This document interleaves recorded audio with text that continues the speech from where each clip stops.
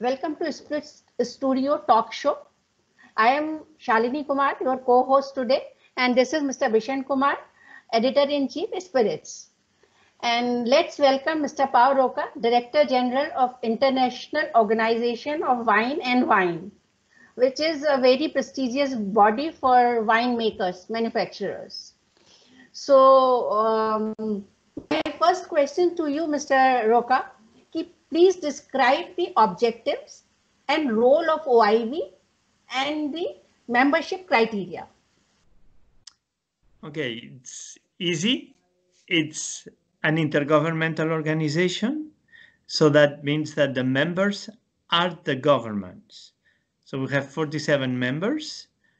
India is a member, and France, Italy, Spain, Portugal, Georgia, in South Africa, many countries that produce wine, but also consumer countries like Sweden, Norway.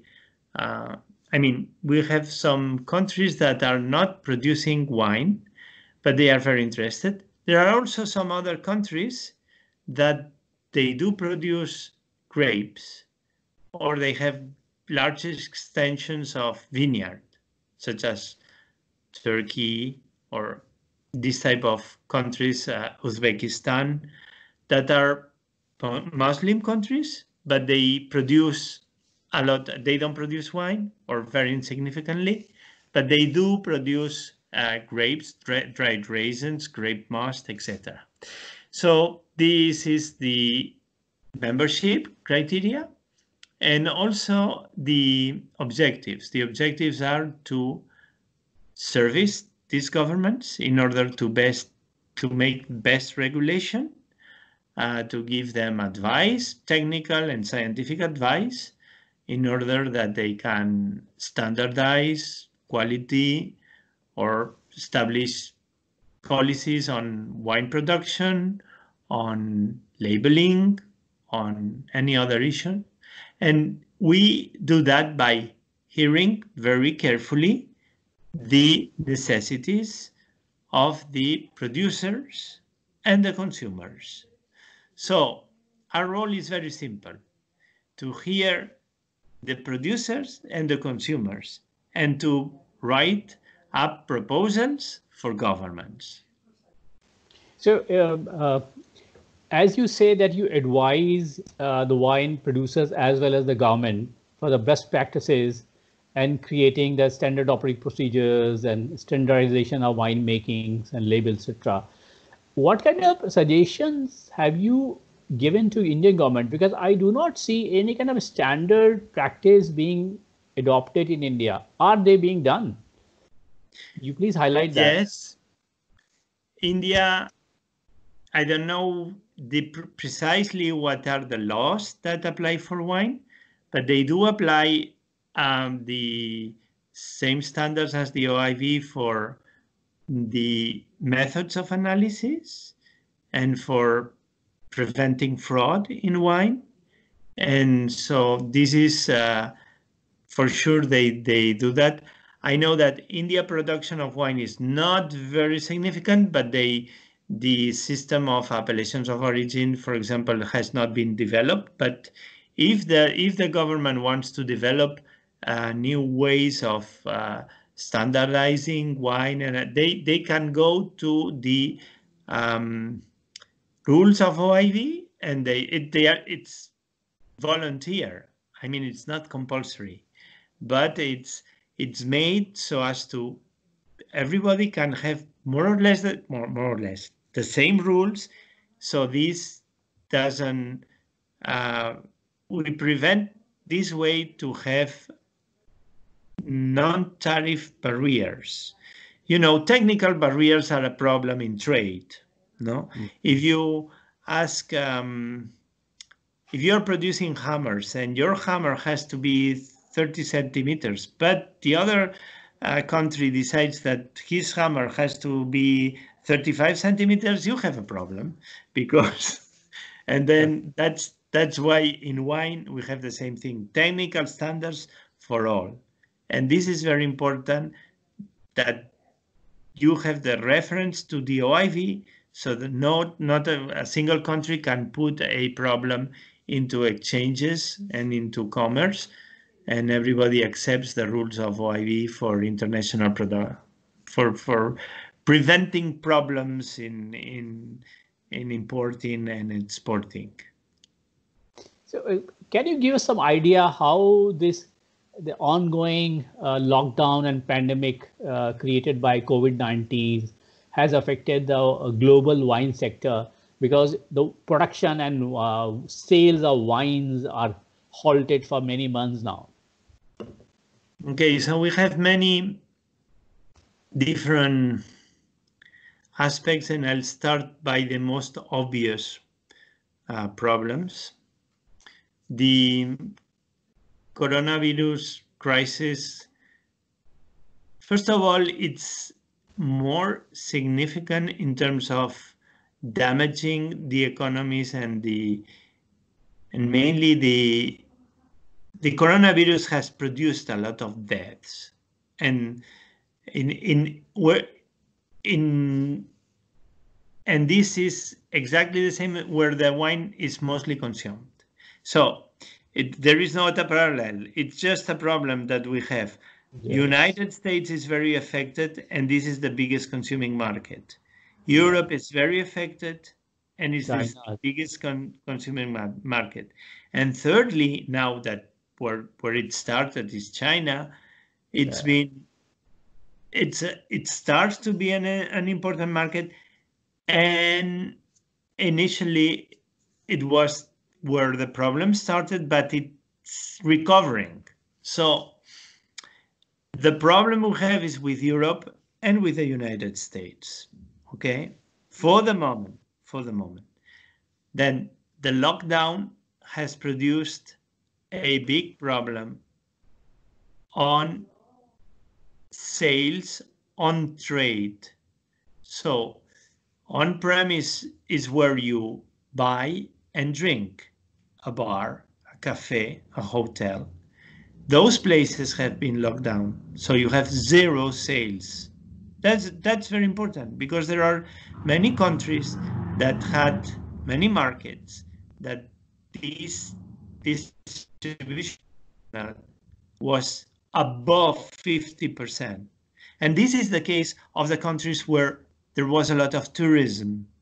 Italy, Spain, France. There was a lot of tourism, and those cafes were full of people coming in summers. And so this channel of distribution has been completely locked down. And the sales through the off-trade in the premises where you don't drink and you take home, they have increased significantly in the beginning of the lockdown, and then they have stabilized. And at this moment, they are more or less, maybe the prediction is that it's going to even be lower than previous years, because the impact of economy and of the capacity of consumers to purchase will be reduced. So the off-trade has had a peak and then will go down. So in general, we'll have a problem with consumption in the biggest markets. So that's going to be very hard. There is an increase on internet sales or in direct sales. You can make them by phone, not necessarily order by internet, but internet platforms is what really works. Okay. Correct. So direct sales you can call the seller and say, okay, can you deliver me 2 cases? You can do that. But the most people, what they do is, and this has been a big increase, but the basis was very, very low. The increases are between 40 and 150%. But in some places where the base is very small, but there is So this is good news. Okay. Now, So the difference, I don't know if you're interested in more detail on that. Yeah, please go ahead. Please, please. So the differences between the channels are very significant for the future of the sector. On-premise normally sells expensive wines, and with a lot of diversity, the choice is very big. A restaurant has a very different wine list from another restaurant because they want to differentiate. Each restaurant wants to be served different wines and match the wines with the food. And this type of thing only happens when you have a very developed way of. So this is a channel for specialty, for very high priced, and the average price. You also have restaurants that serve very easy wines, but you have a big choice. A big choice. This is impossible to offer in the off-premise channel because they are concentrated companies.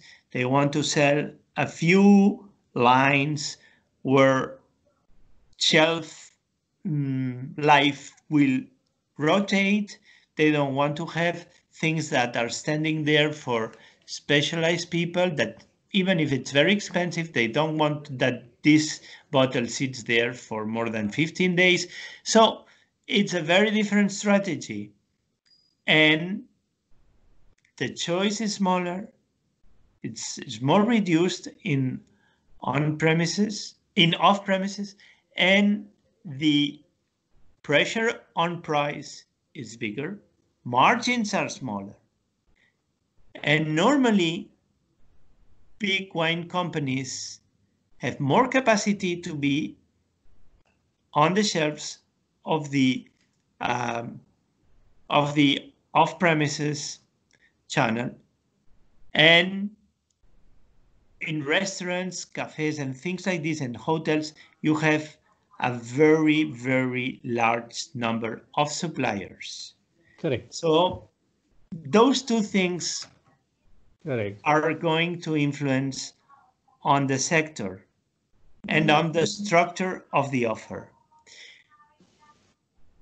Internet sales or e-commerce goes more in the way of selling specialty food, specialty things. The choice is bigger. They don't have to have stock normally, and they do offer a wider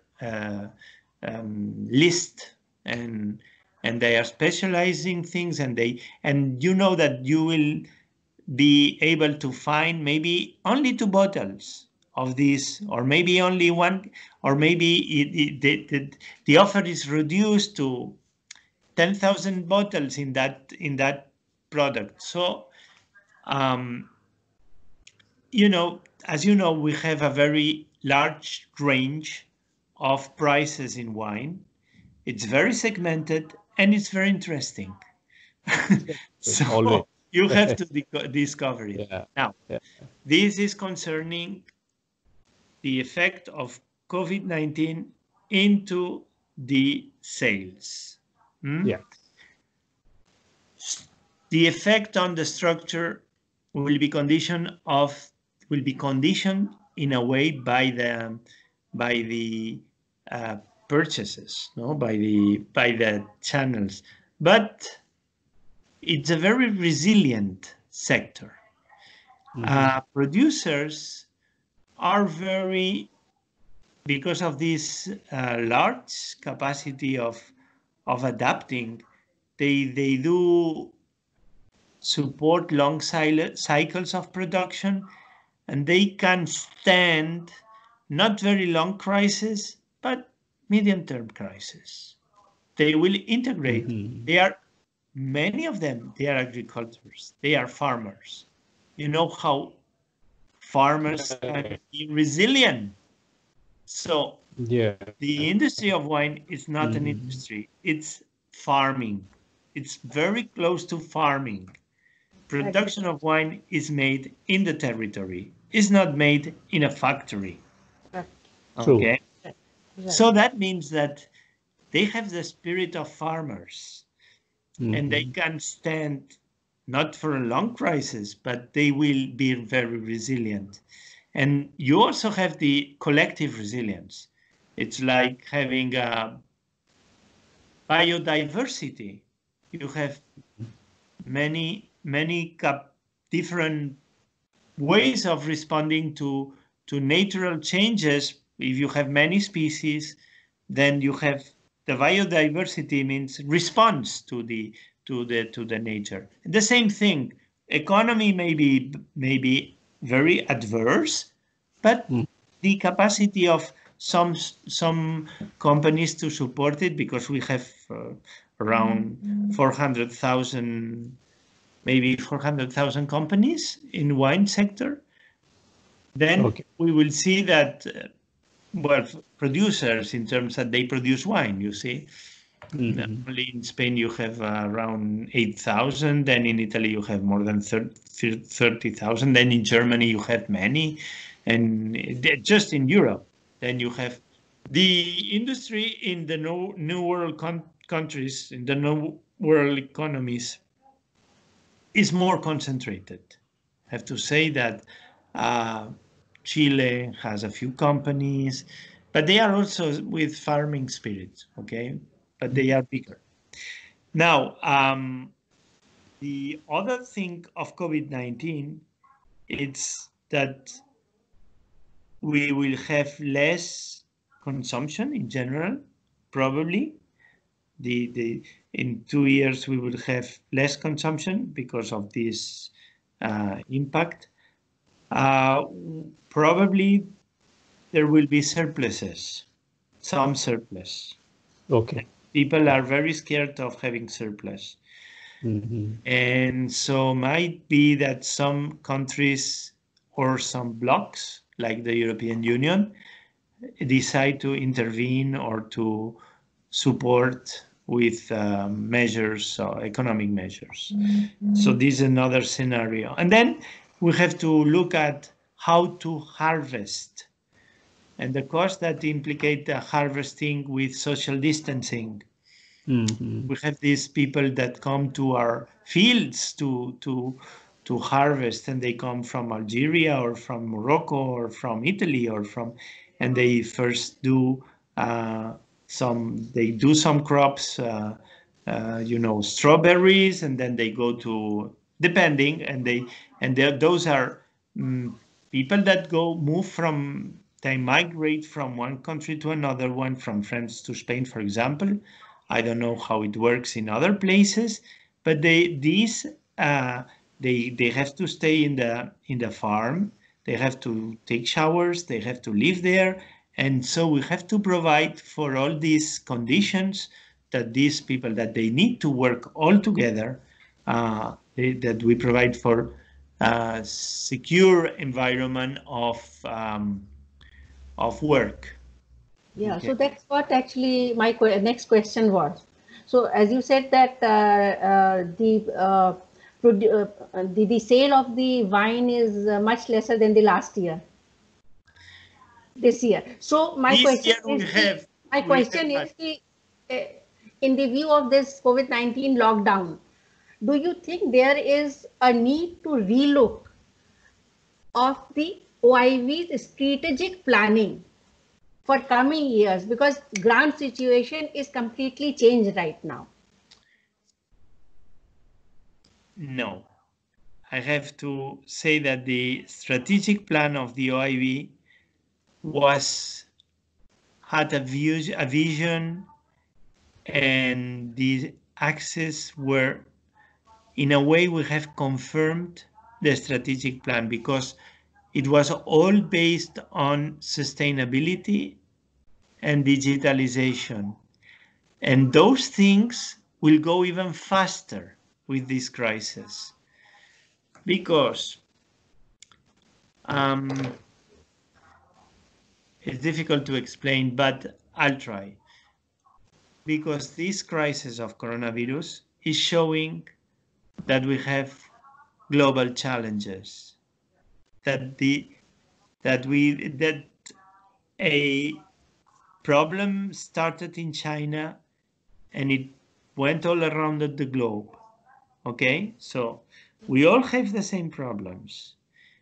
And climate change, which is the main challenge that we have for wine production, it's a global challenge. And so the spirits of the people and society will be more convinced that we have to respond to climate change with the same capacities and the same type of decision, and thinking that it's also a very dangerous problem for humanity. And all our 3 axes of the 6 axes of the strategic plan of the OIV are based on securing the sector with different crises, especially with climate change. Now we have coronavirus, but we can integrate this perfectly because sustainability is the capacity to adapt and to respond to this. So unfortunately, this crisis of coronavirus, that it's so awful in terms of human cost, has confirmed a need that we have to address real serious issues that touch to humanity and that are before economy. We have to respond before to that. The second axis is on digitalization. Digitalization has many things, as you know, e-commerce, blockchain, communications, but we are demonstrating that this crisis would have been much more difficult. Lockdown would have been awful for people by not having communications, by not having teleworking. So we need to adapt the sector to digitalization. E-commerce, this is something that is working well, but we have other things like data science that we need to integrate. And OIV is working on this in very narrow collaboration with the member states. Why is it so important, all these political type of objectives for wine? Because this is a sector, this activity, this industry is very fragmented. We have so many small producers. They are not multinationals. They are companies that depend on the governments. So that's where OIV comes. They need the different policies from the different governments in order to perform. They cannot have a big strategy like a big multinational because they are too small. So that's why we are working with these kind of very political strategies, but they are very necessary for our companies. Very necessary because we have to advance. And I think digitalization is something that it's coming, it englobes many things, but data science, let's talk about data science, no? It's the moment of data science. We have had a certain moment where wine was, in OIV, we were having experts on chemistry, on microbiology, on germs that develop in the wine and that they produce fermentation, the different yeast. Okay, that was one part. Then we went into genetics. 1960, 1970s. Genetics were very important. The classification of varieties, the information to consumers on varieties, they needed a very strong support of science. So we went on to that. Then we went into ecology. Ecology was the science predominant in the 90s and the turn of the century as well. Sustainability, climate change, responses, way of planting, in an environmental friendly capacities. That was the thing. And now we have data science. What can we do with that? Correct. Okay. Yeah, very true. Very, very lucidly explained. Mr. Roca, we had a meeting with Mr. Miguel Torres, I think 1.5 years back in New Delhi only, where he shared with us that he's championing the cause of climate change Yes. all over the world, especially in Spain. So, and he was very concerned about how the climate change is impacting the wine and wine, especially the grape cultivation at the lower region and the higher region. Do you think that this, the complete lockdown where nothing was moving at all, no human being was on roads, no motor vehicles, aircrafts are moving at all, has Earth repaired a bit? Will we have some positive impact on climate? This COVID virus kind of a blessing to ecology to some extent. Yes, well, Mr. Torres, who's been my president for a period of time, because I was previously Secretary General of the Spanish Wine Federation, and Miguel Torres has always been very active in this organization, and I have a big admiration for him. But it is true that was one of the first to call the attention of wine and climate change. And this is very easy because to understand wine production, first of all, it's a matter of companies have been there for some of them for centuries. Absolutely. They Many keep a record. generations. They keep a record of every single harvest. Correct. They have these records. Sometimes they even have samples. They can taste samples from 1870. Oh, amazing. That's the case of Riscal. You have big chateaus where you have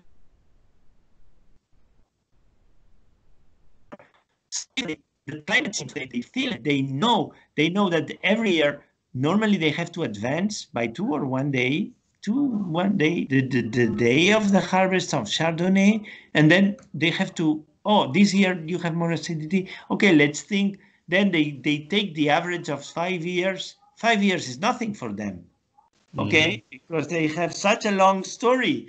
They have such a long back.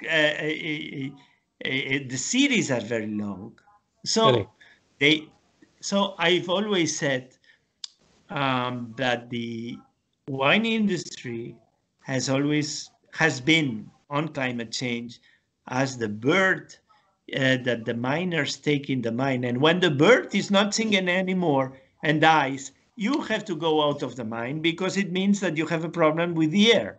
There is not enough oxygen. So that was the bird, no? It's a cannery. Normally was a cannery. Okay, so wine industry, it's like a alarm. It's like a sensor of the climate change, because by harvesting, you have the records, and we are detecting this. And Mr. Torres has been saying that because his experience was this one, but he was representing a general feeling of many other companies that didn't say much, but he was in a way a spokesman of this sensibility, of this preoccupation. So what I'm saying about climate change and what are the relations with COVID-19 is that that we have seen that that we have been abusing, humanity has been abusing of the earth, has been abusing of the biosphere. We don't take enough consideration of our context, and we are, too many people using too many planes and spending too much energy and going around without any consideration with the resources, and we're depleting the resources that were produced millions of years ago, and we are depleting this in less than 150 years. So this will have effects. Climate change will have effects. But one of the effects of these global problems is COVID-19. I mean, if we hadn't been traveling so much, if we hadn't been, with these prices of the planes that are below the costs, I mean, you're cheating with these costs of planes that are low price and that they're taking money from one place and making averages. And I mean, consumer cannot have, the same that you cannot pay a grape growers, you cannot pay them below cost, because they do have to farm this and produce this with a lot of work. You cannot pay them below the cost. Okay, the same is for the consumers. You cannot cheat with them. So what is happening is that and everybody packed in those planes and everybody sneezing, and this is this is something that we've been abusing of the means that technology has given to us in terms of energy consumption, in terms of and so this is COVID-19. I think it's a first alert, and the same prevails also in terms of solutions.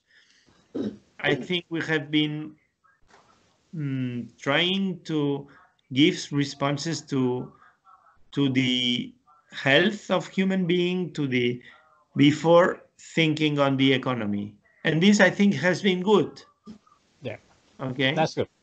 Let's the Shalini can have next question. Yeah. Okay. Sorry, I'm going to. I'm talking too much. No, it's okay. It's okay. So, do you have any consumption data with you? Can you share with us?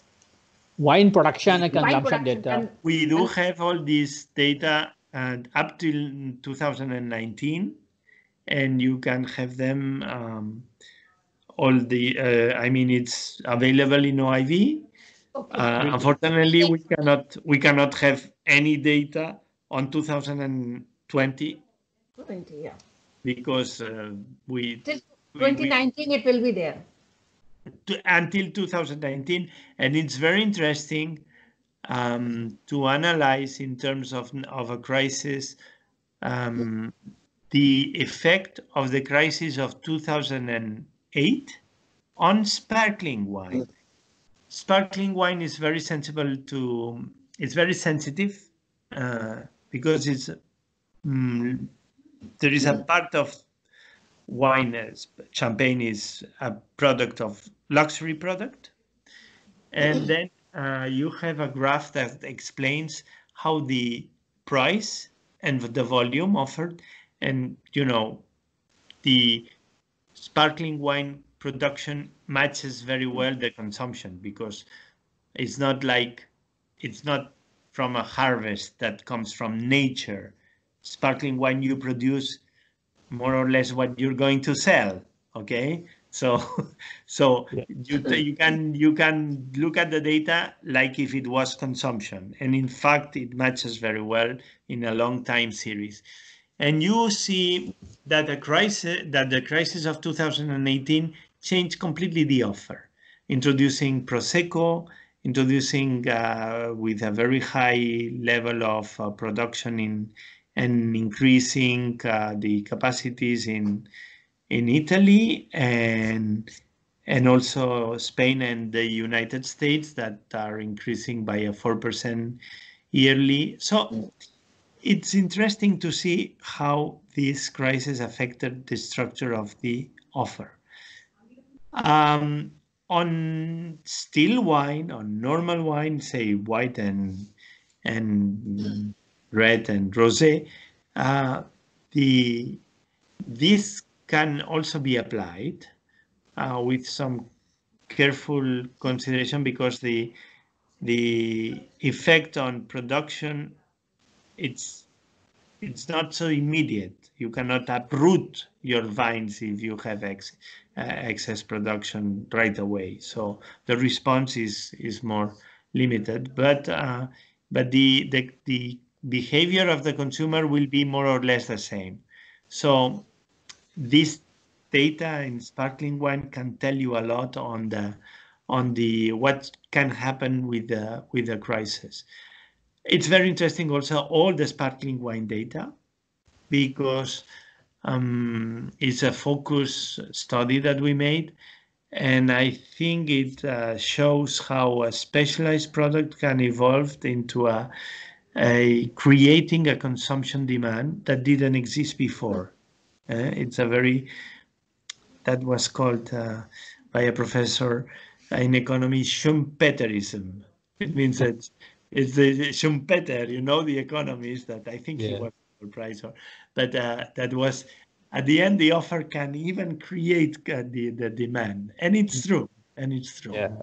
And you look at the sparkling wine, and it works this way. Absolutely. And it's very interesting. Yeah. So consumption data, you have them all in OIV is the source, and now we are in a very stable situation till 2019. But of course, this year is going to create big damage into consumption, 2020. Mr. Roca, can you give us some idea that we know all the major countries which produce wine, whether old world or new world. Is it new country emerging as a wine producer which has surprised you? Oh, these wines coming from this country which was so far not a wine producer, because you are in touch with everybody. So which are the new countries you think are to look out for good wines being produced there? Yes, well, of course, I cannot privilege any. My response will be politically incorrect, probably. Yes. But I was in the last years. I was very surprised on the behavior of New Zealand, because New Zealand came in the market very late in terms of history of wine, and they are offering wine at very high prices. The average price of wine is very interesting for the producers and also for the consumers, but because they are ready to pay for. And then and I was visiting New Zealand recently, and I discovered also that not everything is Sauvignon Blanc, but also you have magnificent red wines. You know that Pinot Noir is, maybe I am very surprised of that. So talking about a country, I would say this on, but of course the dimension of New Zealand would be like a region in one of the European countries, you see. So it's not comparable to if you say, well, France, no, it's a different scale, because if you look at New Zealand, then you would have to compare to region of, I don't know, Côte d'Ivoire, or because each of these countries that have long tradition, they do have a mosaic and a diversity that it's very interesting to discover. So in that sense, and making a parallel, I would go to also some regions of France, or some regions in Spain or Italy or Portugal, where you also discover what is new and that has always been there. But it's like setting the microscope and looking closer to very traditional, maybe, regions, as in Côte d'Ivoire, Châteauneuf-du-Pape. I rediscovered Châteauneuf-du-Pape, and I think it's great. And so I think the consumer and the advised consumer, like I am, the one that has some knowledge, has always to have this interest and curiosity to discover new things, because the universe of wine is not a standard. I mean, Absolutely. it's not, we are setting standards. Absolutely. But There's for always a desire to quality, find we're new setting labels. standards so that the Yeah. producers don't cheat in terms of not making bad things and safe production. But Yeah, well, I think the discovery of new regions is something that any consumer has to try to do. One last question, Mr. Roca. What is your opinion about Indian produced wines? Okay, I have to admit that I don't know them. That the only Indian wine that I tasted was produced by a French. So I don't think it counts. so okay. Grover. it's Michel it's Rolla? something. Michel Rolla. Michel Yeah. Roland, exactly. Right. The Right. Grover's So wine. Yeah. I was with Michel Roland a few years ago, and he said, "This wine I produced in India," and it was perfect. It was very good. Yeah. But I know that it's not representative of all the Indian wines. But that tells you that very good wines can be done in India. And I was expecting to come to India precisely this month. And Wow. it's now in May, and I was taking some days and visiting Delhi and some other places because there is a big fair or a prize. There is a contest on wines, and one of these days, and I said, okay, I was invited, but unfortunately, this lockdown has, all the plans have been changed. So I was really, really interested in meeting the Indian producers and trying to discover also their wines. So we are And sure I we, hope that this is going to happen not too far away, not too far from now. Okay. yeah, we are hopeful to see you in India now. Yes. And if I plan this visit again, which it's pending, we need to meet. Okay. Yeah. So thank you, Mr. Roca. Thank you for sparing time for us and giving us valuable information on OIV and wines and other things. And we wish you, all the members of OIV, all the best and good luck. Thank you so much. Thank you, Mr. Roca. And do not doubt to ask for the statistics from the from my. I will send them to you. Sure. And I was delighted to share this moment with you. Okay. Same here. Yeah, Thank also you. grateful. Thank Good night. you. Thank you. Namaskar.